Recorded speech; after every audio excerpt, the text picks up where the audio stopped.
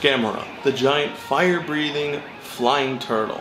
While this sounds absurd, and it is, the series has been acclaimed for some of its entries, some being the greatest of the entire giant monster or kaiju genre, while others...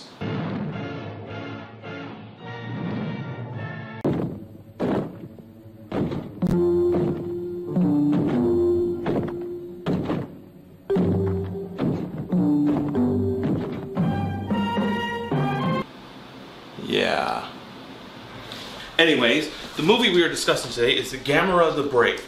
Released in 2006, directed by Ryuta Tasaki, stars Ryu Tomioka and Kanji Suda as father and son, Kosuke and Toru Aizawa.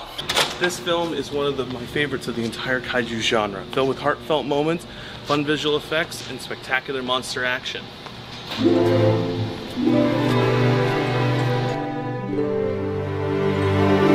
A brief history of the Gamera series. Created in 1965 by the Dai Film Company, Gamera was designed to be direct competition to Toho's Godzilla series. Dai decided to market Gamera more towards kids, calling him the friend of all children, and featuring more childish moments. Stop playing those! Anyway, the Gamera series is also infamous for its surprising amount of violence.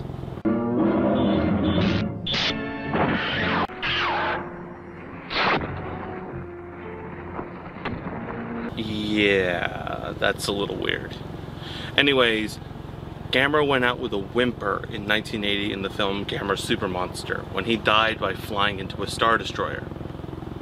I wish I was kidding.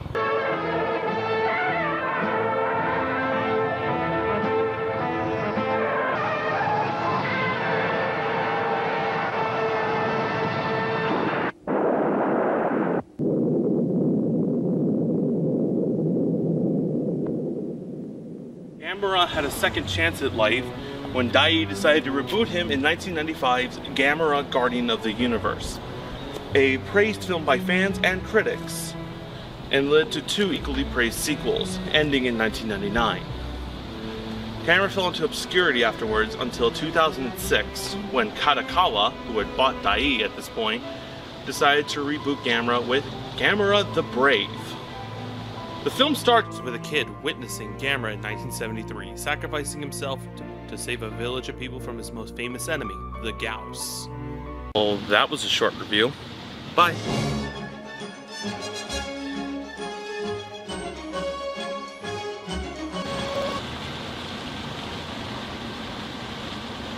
Oh fine, let's continue.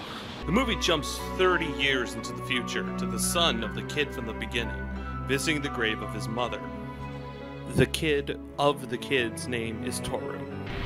Toru and his father are trying to move on from the death of Toru's mother, when one day, Toru finds something interesting.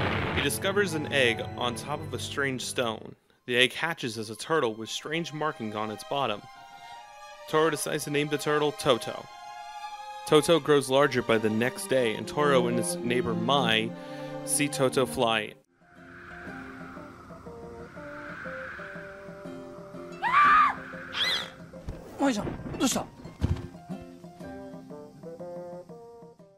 And he even breathes fire, but Toru does not see this just yet.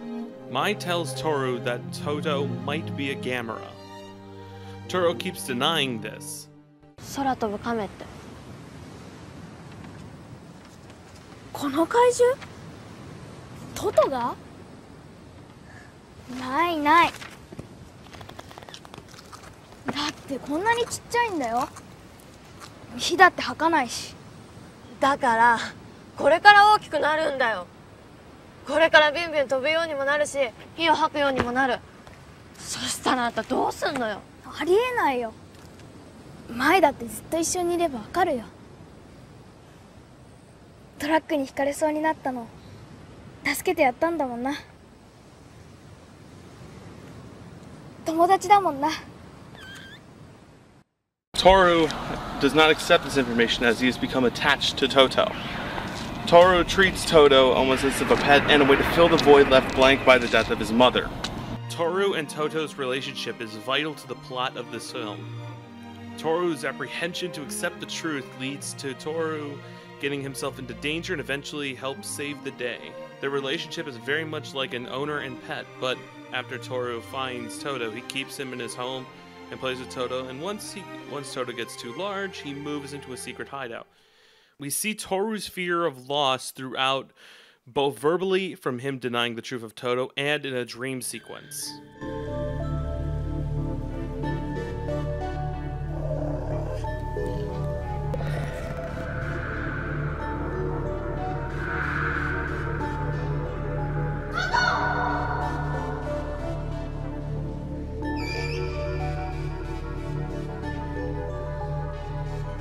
Toru's fear of loss stems from the death of his mother. Toto fills that hole in his life. After Toto is taken by the Japanese government after an attack from an invading monster to be studied and researched, Toru is left ripped apart. But he realizes there's a way to save Toto and get him back up to even stronger than he was before. So by putting himself, his father, and his friends in danger, he's able to save an entire city alongside Toto. This film is very interesting because of its story elements and the idea of having humanity for the monsters, more particularly Toto.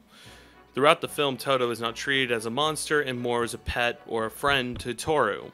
Well, yes, this film does have a lot of similarities to the Steven Spielberg classic E.T. the Extraterrestrial. I believe this movie is original in its own aspects because you typically don't see this from a Japanese movie, especially a monster movie. This film is one of my favorites of the entire kaiju genre. It's filled with heartfelt moments, great action, memorable characters, and monsters that almost feel real. What the f?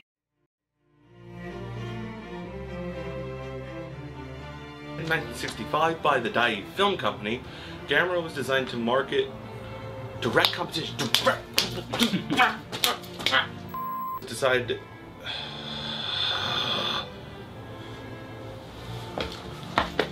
I'm trying, okay? Decided to market. Market. Market. Okay.